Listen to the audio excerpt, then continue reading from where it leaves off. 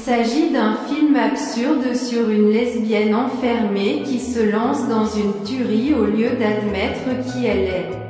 Sacré bleu. Shh, it's the film flavors.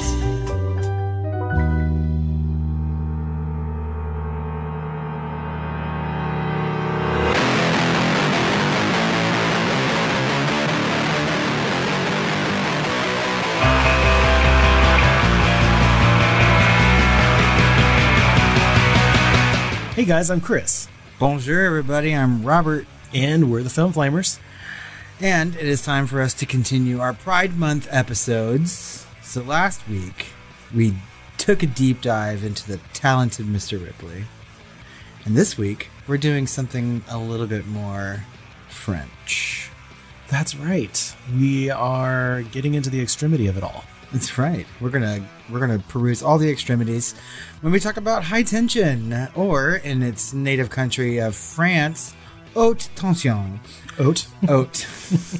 Also known as Switchblade Romance in some international countries. It's a 2003 French slasher film directed by Alexandre Aja, co-written by Grégory Levasseur, and starring Cécile and Maïwenn. The plot focuses on two female students who drive to one of their family's secluded farmhouse to study for their exams, where a murderer shows up on the night of their arrival. Often cited as part of the French extremity movement in horror films, High Tension was heavily edited for international release or outright banned in some countries for its violence, gore, and sexual subject matter. My goodness gracious. How salacious. Okay, listeners. I won't let anyone come between us anymore. This is High Tension.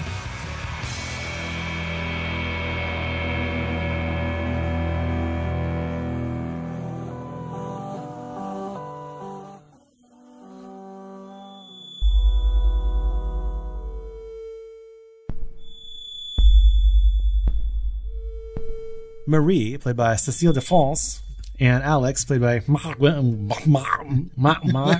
you said it. Oh my God, if I closed my eyes, I swear I was a niece. Maïwenn, are very close. Very, very close. So close that Alex has invited Marie to her family's remote farmhouse to study for upcoming exams. After introductions to Alex's family and a quick tour, the two decide to settle in for the night. Marie steps outside for a quick smoke and, perfecting her creepy stalking, watches Alex showering through the bathroom window. She then heads to bed for some alone bean-flicking time. While listening to reggae. While she was upstairs hitting the kitten, Marie hears the doorbell ring, and Alex's father awakens to answer it. He opens the door to find a crazed killer who slashes his face with a razor. The killer places the father's head between two staircase spindles and uses a nearby bookcase to decapitate him, which awakens Alex's mother. What was that noise? She walks downstairs to find her husband dead and is accosted by the killer. Hearing the mother's screams, Marie quickly makes the room look like no one had been there and hides. After the killer inspects her room and finds no one there, Marie creeps downstairs and finds Alex chained and gagged in her bedroom. She promises to find help and sneaks into her parents' room searching for a phone. Hearing approaching thuds, she hides in the closet and, through the door slats, witnesses the mother's throat be brutally slashed.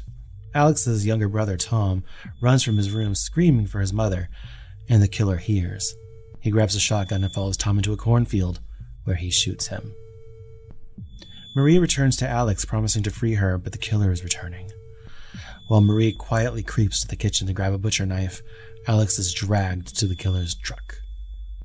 Marie sneaks in to free Alex, but the two are locked in and the killer drives away from the bloody scene.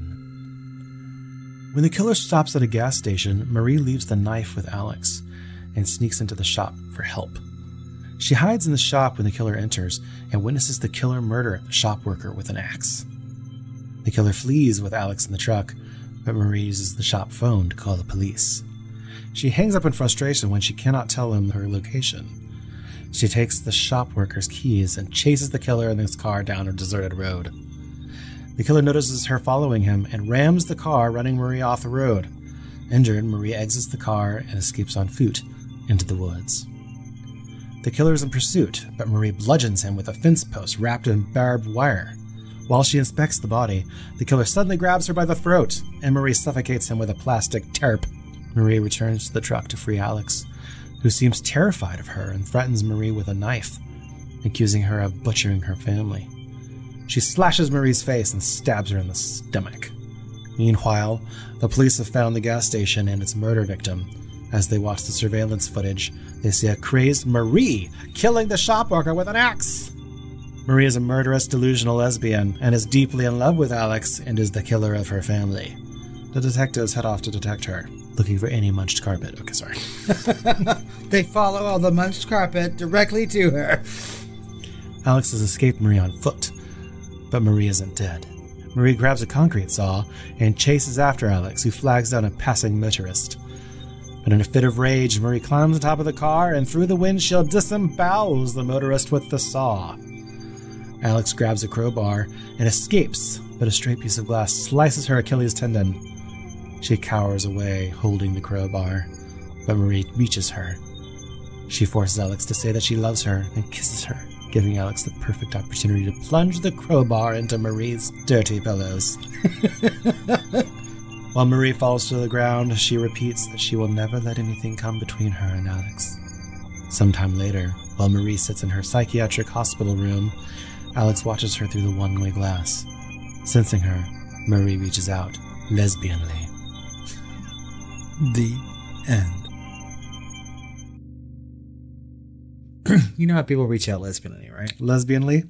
Lesbianly. They have a softball glove on and they're like, come here. Is that what all those people were doing in the Lowe's? Oh, God.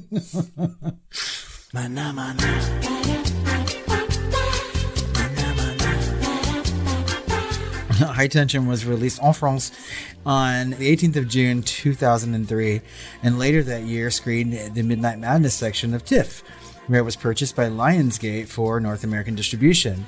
After being redubbed and heavily edited to avoid an NC-17 rating, the film was released in the US on June 10th, 2005. So 2 years after France. Oh, wow. The film earned nearly $2 million opening weekend, securing the number 10 spot at the box office. But the film would quickly fade from the theaters, grossing only $3.6 million domestically. Worldwide, High Tension would only gross $6 million against a budget of $2.5 million. So I'm guessing that it did make a tiny bit of money. A little bit. Yeah, just a little bit. It doubled its budget. Definitely made a reputation, though. Most definitely, which I'm sure we'll get into. High Tension holds a 41% on Rotten Tomatoes with an audience score at 67%. The site's consensus reads, "There is indeed a good amount of tension in this French slasher, but the dubbing is bad and the end twist is unbelievable." It also received a score of 42 on Metacritic based on 30 critics, classifying it as having received mixed or average reviews. Audiences polled by CinemaScore gave the film an average grade of C-. Roger Ebert awarded the film only 1 star, opening his review, quote, "The philosopher Thomas Hobbes tells us life can be poor, nasty, brutish, and short. So is this movie." He added that the film had a plot hole that is not only large enough to drive a truck through, but in fact does have a truck driven right through it. Gosh, even when Roger Ebert is bad, he's good. That's right, always. Lisa Nesselson of Variety was more forgiving, saying that the film deftly juggles gore and suspense and has unnerving sound design, has a sinister hobgoblin look that fits the story like a glove. James Berardinelli. You can say all these French words, but you can't say that. It's Berardinelli. James Berardinelli. James Berardinelli praised the film, writing, "The film revels in blood and gore, but this is not just the run-of-the-mill splatter film. There's a lot of intelligence in both the script and Alexandre Aja's direction. For those who enjoy horror films and don't mind copious quantities of red-dyed fluids, this is one not to be missed. It's a triumph of the grand..." Oh my God. Guinal. What the fuck is that? How mordant. How deliciously mordant, James. The Village Voice's Mark Holcomb wrote that the film resembles, quote, "a pastiche of 70s American slasher flicks that seemingly stands to add to the worldwide glut of icono-nostalgic sequels, remakes, and retreads," ultimately seeing it as a, quote, "gratifyingly gory, doggedly intellectually decon of the likes of the Texas Chainsaw Massacre, Halloween, and, surprisingly but aptly, Duel." Interesting. I can see all those things, right? And I think that it's kind of interesting to say that Alexandre Aja went on to direct like reboots of some very classic 70s horror films later on in his career for American audiences. The first thing that comes to mind is probably Maniac. Based on this. Maniac, The Hills Have Eyes. Right. And he does follow, Maniac because it's following the perspective of the killer, right? Whether you know it or not, which of course is a tie-in with our first deep dive of the month, which was Talented Mr. Ripley, right? Where it's kind of following the slasher, although you're following his perspective. You don't really think that he's the slasher until kind of the end when you realize, oh, yeah. He's doing all these things. Yeah. There are some really good Letterboxd reviews, though. One was, I don't think that's how lesbianism works. Anyway, did you see that dude's head pop off? Second one, the scariest part of this was the dubbing I couldn't turn off. Amen. Amen. I'm never trusting anyone who masturbates to reggae. Why would you? What an odd song. Although, like, it's really on the nose. It is. For, like, the twist of this. And I was just like, okay. We'll talk about what it's like to watch this movie on repeat viewings later on in this episode, I'm sure. It does have some accolades. At the Golden Schmoes, it was nominated for Best Horror Film.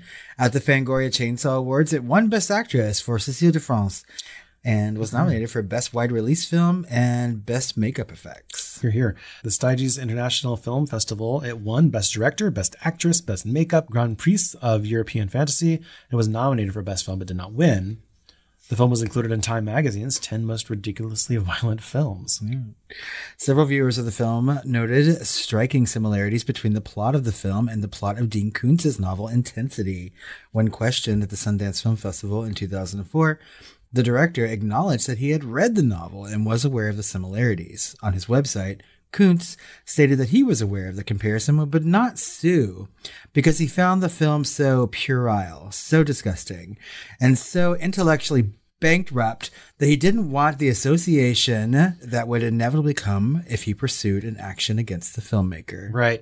Very wisely. Yeah. Because if he had, then it would have been like all over the place and the film would have probably made billions more. And so much more money. Never have been interested again. And I mean, like, honestly, and no offense to Dean Koontz fans, but maybe a little offense, like, who cares about Dean Koontz? Well, before we get too much into this movie itself, I think we should back up a little bit. Let's zoom out and talk about French Extremity a little bit, or also known as New Extremity Movement. That's right. This movement in cinema and in horror has a lot of different names, right? But it's one of my favorite like subgenres of horror, right? I guess you can't even call it a subgenre so much as like a style of filmmaking. And it's not even really French. It's just French popularized it, and they are a big, huge chunk of it. Yes, very, very much. I feel like a lot of these movies sort of like came from France, and a lot of these filmmakers are people that we talk about a lot today still in like horror adjacent circles. Sure. Right? So... But basically, it describes a range of transgressive films, quote unquote transgressive, made at the turn of the 21st century that sparked controversy and provoked significant debate and discussion. They were notable for including, obviously, graphic images of violence, especially sexual violence and rape sometimes, as well as explicit sexual imagery, although I would say less in the torture porn variety. Yes. Although I would almost say that some of the newest films in America now are kind of coming back to the French Extremity of the early 2000s, early to mid 2000s, which is that clown movie that just came out, right? The sequel to Terrified? Terrifier. Terrifier. Terrifier and Terrifier 2 come to mind. Yeah, those are very much in like the torture porn kind of vibe, right? Yeah. But a lot of the movies that you would consider to be like French Extremity are not really horror movies at all, right? I mean, they're kind of horror adjacent in some ways, but movies like Climax, right, or Irreversible, which are both films by Gaspar Noé. Basically, every film by Gaspar Noé is considered an extremity. Yes, I would completely agree with that. Right, I've seen many of his movies, not all of them, right, but they all sort of like fit that bill. Another director that you might consider to be French Extremity, but is not. His films aren't very French. Would be Lars von Trier, right? Antichrist, Nymphomaniac. Correct. And then, like, it's not all French, right? Because these things kind of span the globe. So movies like a Serbian film would be considered to be very, very extremity. Would you say one of the earliest could be Cannibal Holocaust? Yeah. So, and I feel like extremity reaches very, very far back, like back then, right? So movies like Cannibal Holocaust, movies like Sallow, right? Which are things that we've talked about on this podcast, would sort of fit the bill. It's sort of like, I wonder if even like Sebastian or whatever. Yeah, well, I mean, I think that's way more art house, but I could certainly see that movie as transgressive. There's a lot of like French horror movies as well, though. So something that's called like New French Horror, but I just kind of lump them all into the New French Extremity movement. So films like Martyrs or Frontiers, Calvaire, things like that are really, really good horror movies that I feel have something to say deep down. And even if you don't think there's a message there, really, like when I watch horror movies, I oftentimes want to be shocked. Right. It's just something that I've talked about on the podcast before, is that I feel like a lot of things are very tamed. Yeah. I may get scared very easily, but I'm rarely ever shocked. And in a lot of these movies, I just am. Like they go to places where I just would not expect it to go. They tend to have a weird sense of like visual, visceral realness to them. Very much. Right. Especially as we get into like the ones that probably some of our listeners are more familiar with, which would be like the quote unquote torture porn, which are really just extremity films. They are. Like Hostel, right? With the blowtorch eyeball and stuff like that, or the exploding when you're run over by a train. Saw, Wolf Creek, The Human Centipede, right? Those are all examples of what people were calling torture porn, but was actually just, the new extremity movement coming out of France and much of Europe, starting with sometime in the 70s and then really just peaking in the early 2000s. Yeah, I would say that by the time that Gaspar Noé was starting to release films in France, and definitely when Alexandre Aja was sort of getting his start over in France, we saw filmmakers in America really start to do those things too, especially in horror films. So people like Eli Roth, right, which is no stranger to our podcast. And I desperately want to talk about Hostel sometime. Oh, sure. Because I think that when you think about torture porn or even French extremity or just extremity in general, I feel like that's like the poster child for that, right?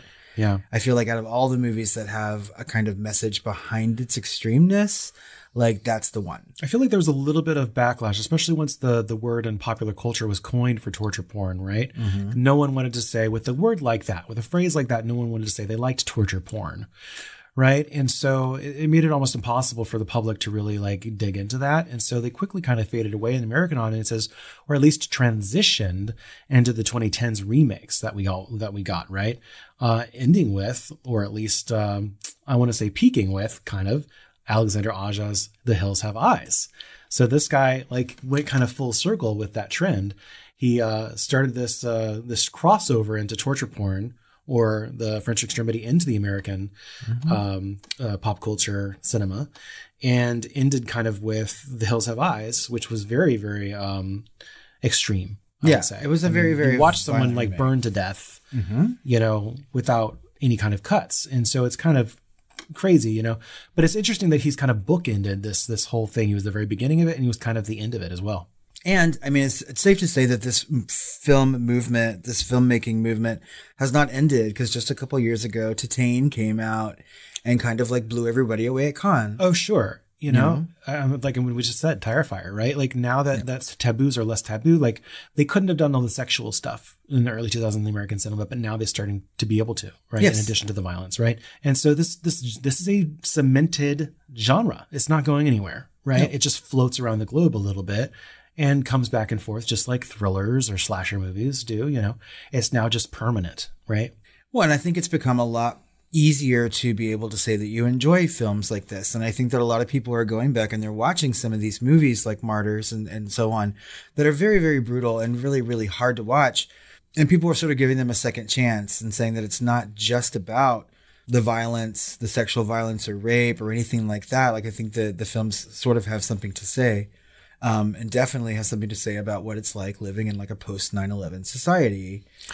So it depends on the movie, really. Like certainly this movie, I would say that's very little on the way of message. No, but it's also a French film, But some of these American movies like Hostel and so on. Oh, sure, Hostel definitely have things to say about that particular time in America. Oh, for sure. Yeah, but it's interesting, because it's like I don't feel like French extremity or the extremity movement is any newer than, say, like the slasher. You could point to movies as far back as like the 20s and 30s, that are the dawn of the slasher or even extremity, right? But the slasher had its peak in the 80s.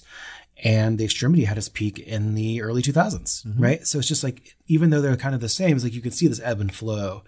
And, you know, like history continues. So it's going to be interesting to see, you know, which subgenre of horror and or horror adjacency is going to be the next peak, you know? That's right. Well, it is. And I love watching the cycles of horror. I just do. I think it's just really, really neat to see what kinds of movies are coming out, you know, like this year being no exception. Like we all have the things that we haven't seen in quite some time, which I'm sure we'll talk about a lot when it comes to our end of the year episode. For sure. Let's talk a little bit about Alexandre Aja himself. This is a guy that's today even only 45 years old.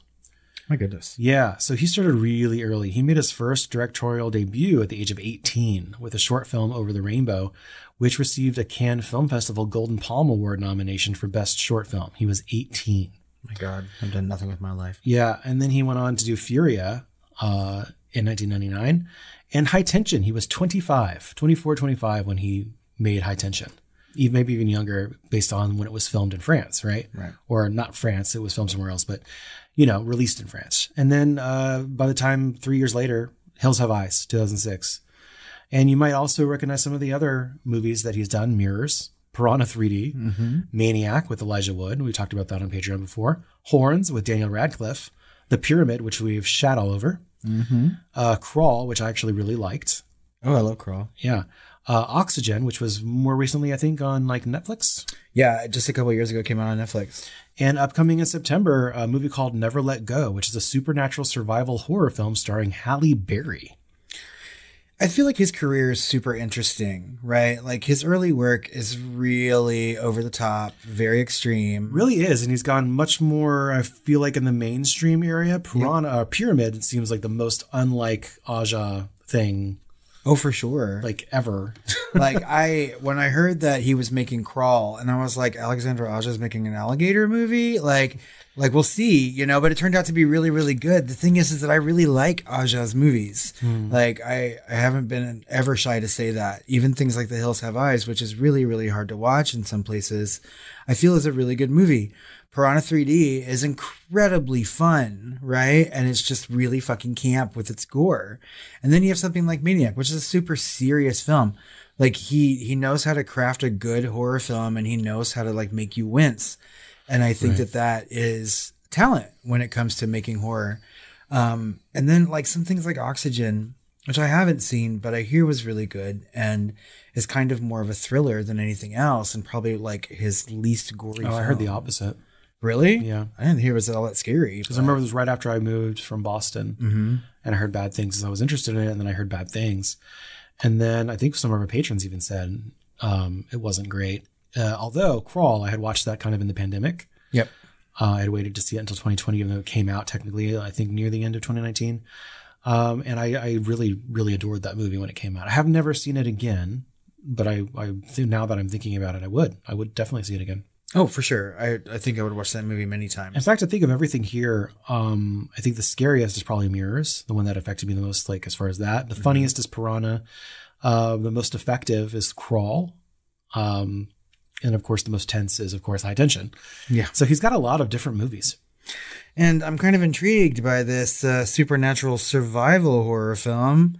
And I guess Halle Berry needs some work. So, yeah. There you go. Yeah. Thanks, Aja. So I don't know how much we can talk about this cast because I'm not super aware. Although, you know, our heroine / anti-heroine / murderer, Marie, played by Cécile de France, I guess. So does that just mean Cecile of France? Yeah. Okay. Has been in a recent Wes Anderson movie, The French Dispatch, that was up for some Academy Awards. She has also done some voice work, most notably maybe like Cars 2, although that was dubbed. Okay. Right. She did that for the French version. So other than that, I'm not really super aware of her filmography. But she's done a huge amount of film work in France. I feel like she dubbed her own voice in this too. Yes, I think so too. Yeah. I don't really know anything about her. I mean, everything, I feel like I would recognize her if I saw her face, but solely from High Tension. She's fairly iconic with her short hair here, right? You know, and the cover of the movie. Like I even remember the cover of the poster of this movie, you know, where she was kind of like Sinead O'Connoring all over the 2000s, you know, that's right, horror poster boards. So, but next up we've got Maïwenn. I don't know why she's just like a single word, you know, name here. She's like Madonna or Cher, I guess. But I didn't realize who this was until I read about her. But she is, she's the French girl who essentially director Luc Besson started like dating when she was like a child. So from like they met when she movie? was, so she met when they were 12 and he was 29. They began dating when she was only 15. And in 1993, at age 16, she gave birth to their daughter, Shanna. Oh my God. Right. On the DVD extras of the 1994 film Leon the Professional, Maïwenn said the film is based on her relationship with Besson because he co-wrote it. So when she was 20 at the beginning of filming The Fifth Element, which I love that movie, but he famously left her during the filming for the film's star, Mila Jovovich. And of course, I believe his wife plays the opera singer. Really? In Blue. That's Maïwenn? Yeah. Oh, yeah. Now that I'm thinking about it. I think so. Okay, well, that's a very storied romance that they had. Crazy. You know? But they're both good. In this movie, I feel like Cécile de France is better, right? I mean, but she has more to do. And she certainly more to do. Has most of the dialogue in this movie, right? Because like, the other actress is gagged for most of it. Yeah. But, I mean, she does a lot of the heavy lifting. And it's a really, really physical kind of role for her. And I don't know, I think she does a good job. I think that she's believable. We didn't tell you guys that there's a twist before we started talking about the synopsis, but at the time of watching this movie, like I didn't see that twist coming really. So, I didn't either. And usually I see them coming. So I think that she did a good job sort of concealing that, but when we talk about the plot and its holes, Yeah, I was thinking it was a straight A to B, like Mario must save the princess from the castle, type of situation. Right. And it was going to be like ending in some sort of explosion of gay love. But no, it totally twisted on me.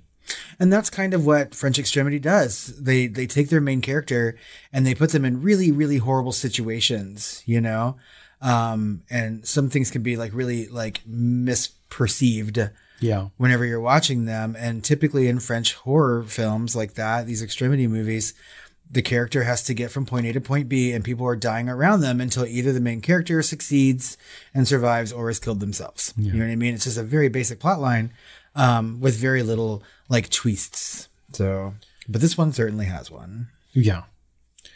So speaking about the movie itself, I definitely have some feelings on the look and feel of it and how it was filmed and how it was pulled off. Okay. It definitely has this mid-2000s Zack Snyder oversaturation and contrast to look of it. If you compare it with Dawn of the Dead that came out in 2004, it's very similar. Yes. I can almost guarantee you Zack Snyder kind of patterned the look of it after this or something similar.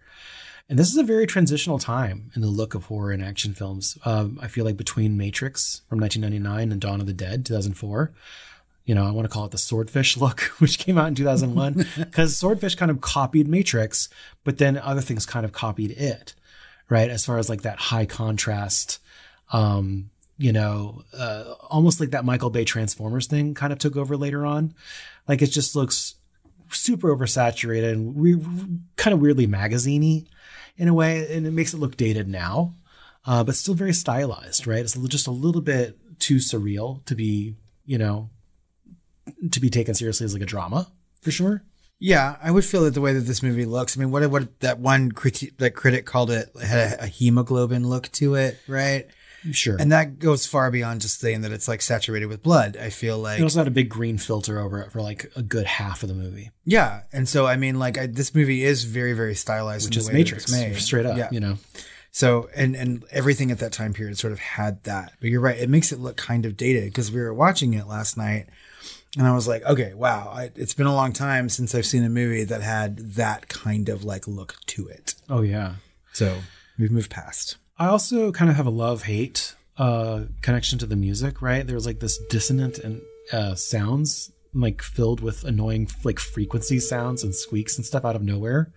Like bed creaking and stuff, even though like she might be in a car or out in the wilderness or in a gas station or something. Mm-hmm. And it just sounds really kind of weird. And like, I thought at first I was like, wow, this is really interesting and good sound design, but it just kind of got cloying after a while. Although I do like the use of outside sounds that he used to interesting effects, like wind rustling through trees, crickets and things like that. He would raise and lower the volumes of those to increase tension. if there's movement or if there needs to be silence or something like that. And he would do it kind of subtly. So like, that's why I say there's like a love-hate, because he really kind of overdid it with the dissonant, like whistle sounds, like metal scraping metal in the soundtrack, which just had no diegetic meaning. And just kind of, it, like I said, it kind of cloyed on me a little bit. I really like the sound in this movie because I think sometimes those things kind of throw you off, or they kind of like add to that like misperception. You really don't know what's going on because you're hearing things that don't necessarily belong in that particular moment. Right. And it keeps you guessing. But at some point, I shouldn't be thinking, wow, they need to tone it down with the sound effects. I know.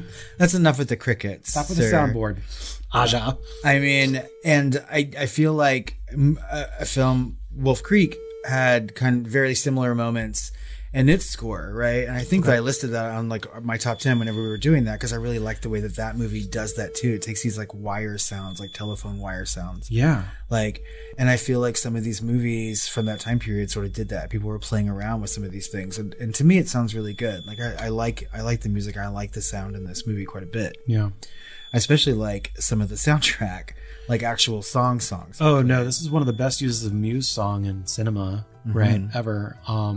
And the use of Muse's song Newborn is used to great effect. I think at least twice in the movie, one in the beginning, or one kind of in the middle and one kind of at the end, when she's starting to do the chase. And it does feel like really, really good. Like the intro to that song and then how it goes into like a hardcore, like rock riff. Right. I really, really love the use of that here. And I thought it was done to great effect. Well, and there's also really good use of like pop music, like there's kind of, it's like weird Euro, like old, like weird shit that they're singing to in their car, like that I would never, and then it pops up again later on, though, and so like in a moment in the film where you shouldn't be hearing a song that sounds very ABBA-esque, you know what I mean? Here it is. Yeah. So, I mean, I feel like they chose songs really wisely, and I think the placement for them was used really wisely. And it's been a long time, when I watch movies, I'm like, that's a really good use of like that kind of music, this like pop style music in film. It was all over the place, man, because she's like masturbating to reggae randomly, and then listening to like French folk music in the car, like French pop folk, and then they're playing Muse non-diegetically. Right. So it's really kind of fucking weird, and I think they just really didn't care. They really, really don't care, and we're going to talk about that more, about what's happening on the screen. As far as they're really just trying to invoke a feeling, and they don't care about it being realistic or not. No, I feel like the filmmaker used these songs intentionally. Oh yeah, very intentionally. Everything's very intentional in this movie. Well, we kind of have to talk about the elephant in the room, because this is the first time that I've watched this film with the American dub. I've never seen the American release version of High Tension, and it is horrible. Yeah, they're even trying to make the sounds out of their mouths match the lips, and even with the same actresses in some cases, it doesn't really work. Nope. Like for the scene, it doesn't seem like the sound, like the echo or the reverb of a room, it matches what they're doing. And then also randomly, like half the movie's still in French with subtitles. Yeah. So it doesn't make any fucking sense. For the first half of the movie, we have characters speaking in English, right? And then for the last half of the movie, the characters who were speaking English are now speaking French almost exclusively to the end of the film when they switch back to English. Which I just don't understand. That's the stupidest thing I've ever heard in my life. And I would like to think that American audiences are not that dumb, Well, I mean, still, like, why wouldn't the whole thing just be dubbed? Or just be in French? Yeah. Why is it half of it? Yeah, it makes no fucking sense to me. Famously, everyone hates it. Yeah, I can see that because I loved this movie the first 2 times that I watched it. This is the 3rd time that I've seen High Tension. And granted, this was around like 2004. Like I wanted to see High Tension so badly, because people were talking about it in horror circles, and it was going to take a long time for it to get to America. But I was living in New York, and the people back then, in the early 2000s when I was living there, people sold like bootleg DVDs like on the street. Oh yeah, right. I remember. And so I was browsing someone's bootlegs, and I was like, "The fuck, you have High Tension? Like, let me just go ahead and get this." And it was the French version of it, and it was amazing. But now you can't find it. Like anything that you want to stream for this movie is all the American dub version. And it's really not good. So And, yeah, relatively, speaking. But it's still the same movie. It's just like one is like a much better dub that's less distracting because eventually like you do get invested in the movie and the dub becomes less distracting, right? It's just very jarring, certainly for the first 15 minutes of this movie. well, and that's where most of the dialogue is. I feel like once the action gets started, people just stop talking. Although, and then when they do talk, it's in French again. So Right. And that's fine. So everything's back to normal. that's weird. Yeah. Anyway, I don't know. Let's talk about some of the themes. Like we've really actually got a kind of a similar theme to The Talented Mr. Ripley. So it was very wise of you to kind of pick that second one here. Although they are certainly, Ripley is not an extremity film. No, of course not. You know, they do have that kind of theme where this is kind of a cautionary tale about not coming to terms or being able to come to terms with one's self, right? Or one's true nature. This is true. And I mean, I feel like obviously High Tension takes that to some extremes. You know? Cartoonish and Muppety extremes. Very much. But you're right. I feel like Mr. Ripley and High Tension sort of work together, right? So I have been wanting to talk about both of these movies for quite some time. And then a patron had also talked about Mr. Ripley. I'm like, perfect. You know, here it is for Pride Month. And I'm like, you know what? We're going to throw in High Tension because it's all about like not quite living authentically and how that affects you as a character and sometimes to sort of like monstrous ways. Yeah. And it's, like I said, cartoonish and Muppety. Marie stares up at her friend through that window while she's showering. And she experiences the male gaze, right? And then she becomes the male gaze, and it's absolute worst in final form. And it's toxic, violent, gory glory. That's right. For the rest of the movie, all she had to do was see her love interest showering, and she's like, well, I'm going to go kill her little brother. So there's a big contention here, not just on Letterboxd, but also in like the critic space and audience space, obviously, where it's like, okay, this is what it's about, but does it actually like have a moral stance? And a lot of people think it does. Or at least a like kind of an incidental and reckless one that seems kind of either incidentally or truly homophobic to a lot of people. Okay. One Letterboxd reviewer said, quote, "It's been said by others already, but the twist ending turns this dull, tortured slasher into an outright ableist, homophobic slog. It spends a lot of time indulging in graphic violence, sexual exploitation, and absurd amounts of blood, like really absurd. I mean, to the point where it feels cartoonish. It's not just that it engages in two very harmful stereotypes for its twist ending, it's that it also uses queerness and mental illness as more shocks. Not only does it contribute to the stereotyping of both, but it also makes sure we know the filmmakers consider both of those things alarming.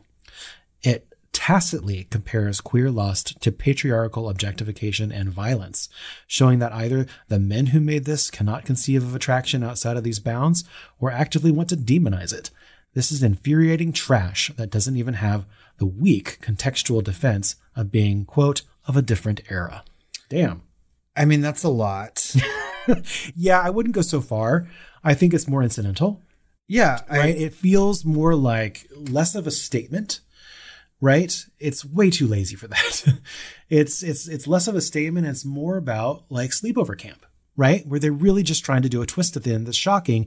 They're not trying to make some sort of statement on trans people or they're, crazy. Maybe they were incidental because it was pop culture at the time. Yeah. It's all about shock. Sorry if you haven't seen Sleepover Camp. Oh, it's ruined. Big shocker. Yeah.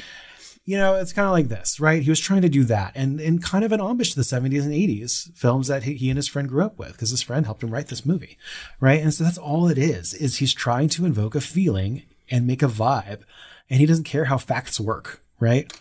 Because like when we get down to that twist, it's like Roger Ebert attributed to plot holes, right? Like the truck itself, like she's actually with her friend as the truck's pulling up, and like we see the trunk at the beginning with the fucking the decapitated head or whatever, and then like people start kind of doing the mental acrobatics as an option here, which is totally viable because film is subjective, art is subjective, and they say that's okay. Well, it all makes sense because it's an unreliable narrator. All right, that's fine. But to me, it's that third thing, right? It's just lazy as fuck with a story that serves the twist instead of the twist serving the story because he's trying to make a vibe, not tell some sort of like fucking true crime story, right? Well, that's right. And I think that it's all of these things. Like there are definite plot holes. She is an unreliable narrator. The third thing was supposed to be all of the above. Really. Well, you're right. But it is. I mean, it's really just, it's kind of lazy. The thing is that like we talked about with these other French extremity films, there is a big like ongoing theme of like misperception through all of these movies, and things in French extremity don't always appear to be what they really are. Right. And you can't really know what's going on in some of these movies. So, well, I think we do here a little bit. I don't think that there was a lot of thought behind it. I think it was just used as a shock, and I don't think they could do that today. And I don't think that Alexandre Aja would do that today, because it comes across now as kind of punching down, right? Ableist, homophobic. But I do think it's incidental here. And I'm going to give him the benefit of the doubt, that he was literally just trying to give audiences a really, really, rough ride. Well, and I also think that like having a queer villain is nothing new in cinema, right? And just like watch Disney. Well, even things like Freebie and the Bean and stuff like that from like the 70s, where Jafar was fucking that parrot. What the fuck is that?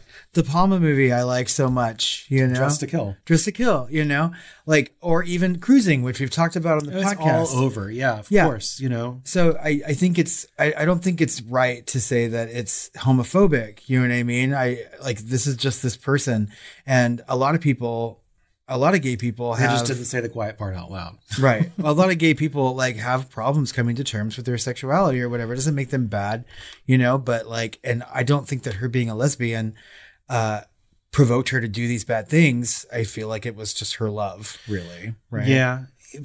I mean, it's not a great way to show it. They could have done it a billion better ways, and I think they would today. Yeah, I do. This is just lazy. Well, and I still think that like there was probably more rampant homophobia. Well, she's already a lesbian, so she's already crazy, So it's like, come on. Things in 2003 to 2005 are different than they are today when it comes to queer people, right? And how they're represented in film. So, I mean, like, obviously, like it's also a product of its time too. Yeah. So, yeah, I agree. Speaking of product of its time, there was too much to show in this movie, which is why a vast majority of it, not a vast majority, but a majority of the violence in it had at least some censoring, right? This is the first time that I haven't seen the unrated French version too. So this is the first time that I've seen this movie where they took out some of the gore and violence. Right. So obviously a lot of scenes were edited for the American version to achieve that R rating. So about 1 minute of the film was cut in order to avoid the NC-7 rating. But when you're talking about gore and edits, like that's a long time. Yep. The R-rated edition was released in American cinemas in a less widely circulated full screen DVD and on the streaming service Tubi. I have a list here of all the things that were cut. Okay, let's see if I noticed them all. So Alex's father is graphically decapitated with a bookcase, his headless neck spraying with blood. In the R-rated version, the murderer is edited to quickly cut away from the bookcase, crushes and severs his head. Later, the body is seen on the staircase without the head. Yep. But you can still kind of alludes, right? Sometimes cuts are worse, right? Well, you see the head kind of tear away from the body. You do. And that's it. Totally see it. But, man, this is the first real kill in this movie. And I remember watching that French version, and I was just like, what the fuck?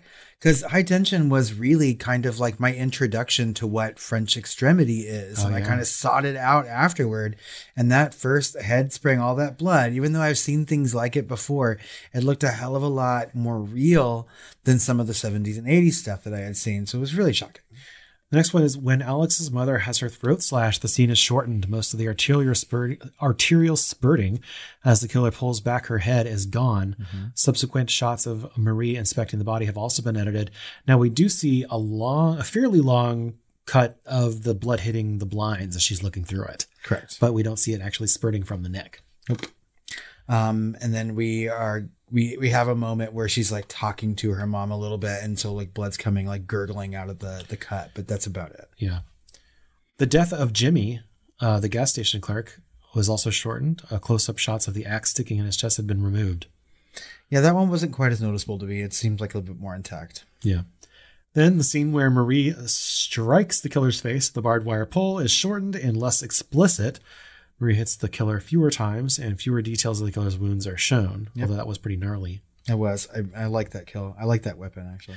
The driver's disembowelment when the concrete saw was shortened. I saw what it was doing and kind of through the window and how they cut it. And I was like, oh my God, that's the one I would love to see like the full version of, because they use like a full body fake. Yeah, and that is for sure the moment that I noticed the most. Aside from the neck squirting blood, the disembowelment with the concrete saw was drastically different. I feel like that's where most of that minute comes from, because it is extended and fucking graphic and really gnarly and nasty in the other version of this movie. And this one made it seem like tame. It's still shocking and really, really violent.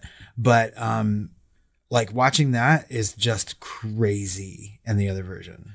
Finally, a close-up of the crowbar on Marie's shoulder is missing. So I don't really care about that one. I don't know why that would be, because it's through her shirt, Yeah, I feel like you could have that in this She's like slashed all over her face anyway, right? Well, and there's already been blood everywhere. She just disemboweled somebody. Oh, that car. Yeah. I feel like covered in blood. I feel like we could just show the crowbar at this point. God. For real. But yeah, it's different, and it was a different experience watching this. With less violence. I feel like for a French extremity movement to succeed, it has to have all the things in it that make it French extremity, and violence is one of those. And when you take it out, it kind of detracts from the movie, which can lead into some of our questions. Is High Tension a horror movie? Oh, yeah, of course. I mean, obviously, right? Were you scared while watching High Tension? No, I was tense. Were you tense while watching High Tension? I was tense. I wouldn't say that I was scared watching it the first time. I was certainly tense. And the thing is that like every movie with a twist, and then even movies that are considered to be shocking in like horror films, are kind of less so when you watch them a second time, no matter what. That just happens because you've seen it already. I feel like the only time I actually jumped in this was with like was a mirror gag or something with the friend behind her. It wasn't even like a horror moment. Yeah, it wasn't even supposed to be, I guess, But like knowing what's going to happen, right? And knowing what the twist is and knowing where the violent moments are, watching this for a second or third time, to me, kind of take away from the fun of watching it, as weird as that might sound for watching something this violent. But it's certainly less tense and less scary on a second or third or fourth watch. Yeah. Out of 5 stars, what would you rate High Tension? I had a lot of problems with this one, but I still like it, and I really want to see the original version, the uncut, in all its French glory. And so I give this version a 3. It'd be interesting to see if I watched the original, if it would jump up to a 3.5 or even 4. Well, I feel like watching it not dubbed would at just least the dub, like not even like Yeah. the extra gore, like it just kept taking me out of it. Yeah, agreed. So I rated this movie 3.5 stars on this watch. So it's like you have to be immersed in a story like this to be tense and everything else. The fact that I was that tense even without being immersed and being actively annoyed by that dub half the time, like obviously the movie's doing its job and is talked about still today for a reason.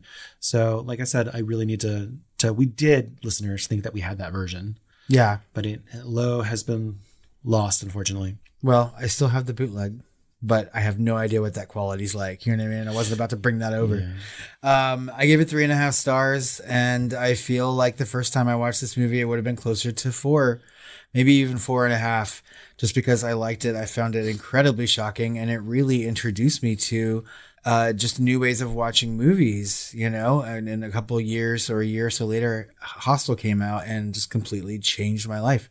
So I owe High Tension a lot of debt. Okay. And the final question, and for this movie, some would say, why? Who's the hottest guy in High Tension?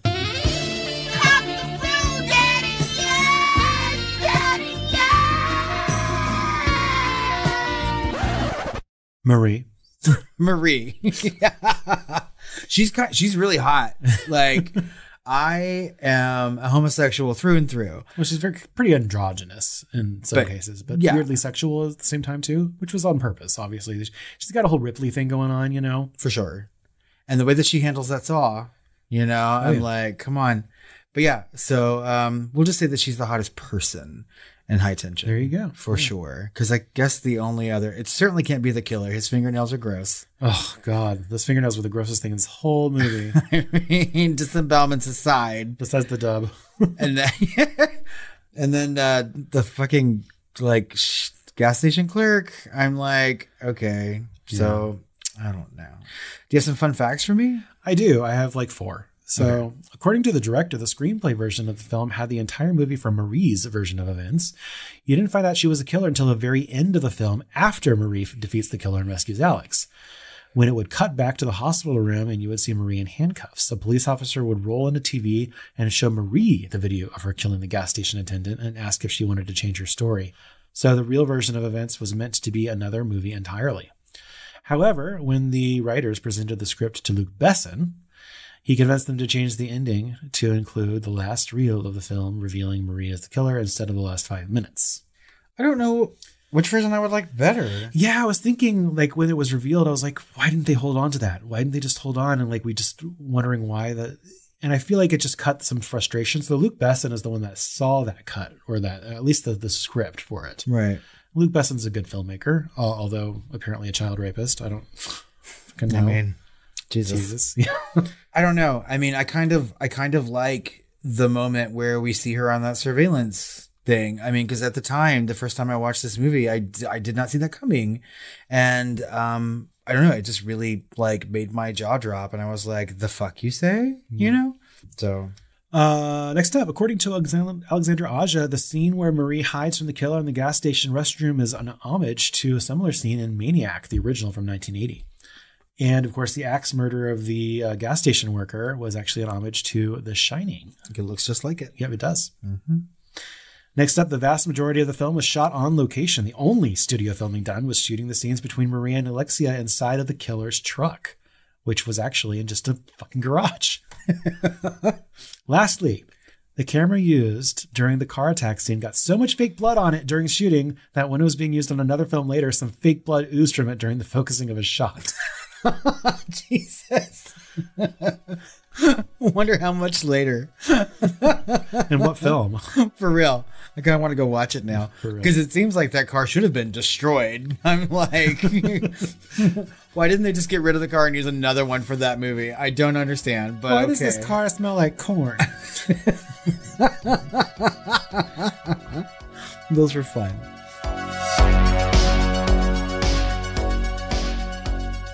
I think that just about wraps up this episode of the Film Flamers. As always, we want to know what you think about High Tension. Have you seen this dubbed version? Let us know what you think. You can find us on social media at the Film Flamers on Twitter, Facebook, Instagram, all the things. You can email us at tiredqueens@filmflamers.com or call our hotline at 972-666-7733. Call our hotline and win a free concrete saw. Don't scissor me, saw me, baby. That also wraps up our content on the main feed for this Pride Month, but we do have a bonus episode coming out for you over on Patreon. Head over to patreon.com/thefilmflamers so you join the family and hear our bonus episode on what film, Chris? Stage Fright, with an amazing cast that includes a side of Meatloaf. Oh, I do love Meatloaf in movies. He's missed. We are inching ever closer to 100 ratings and reviews over on Apple Podcasts and iTunes. Guys, head over there. Leave us a 5-star review. Tell us why you like it. We're going to read that on an upcoming Shooting the Flames episode, and you'll help us get ready to be on Rotten Tomatoes. Well, Robert. Yes, Chris? I think I'm ready to have some sweet dreams. Hypotension? Hypotension. That's right, not hyper. Your medical drama. It totally changes the movie. Hypotension. That sounds boring.